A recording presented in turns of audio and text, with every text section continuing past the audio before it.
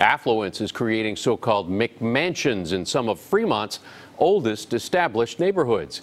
KPIX 5's John Ramos on the efforts to cap the city's upward mobility. The city of Fremont was built on neighborhoods like this, modest single-story houses from the 50s, 60s, and 70s.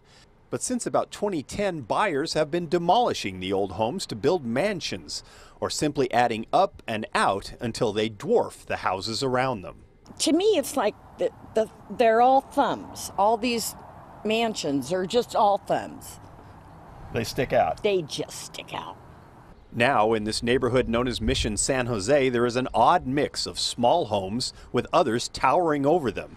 And until recently, there were no restrictions on second-story construction citywide because, well, it was never really an issue. We did not have large homes next to smaller homes. It was only in the last 10 or 15 years where that got out of kilter. So last Tuesday, the City Council voted to create new standards. From now on, second stories can be no larger than half the size of the house beneath it. And homes cannot take up more than 40% of the lot they sit on. So building huge homes on small lots will no longer be allowed.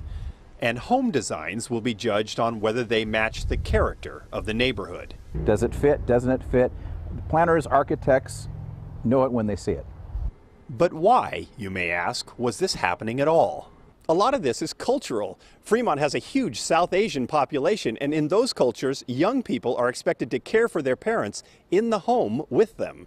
So more and more buyers were looking for homes that can accommodate 3 generations at once.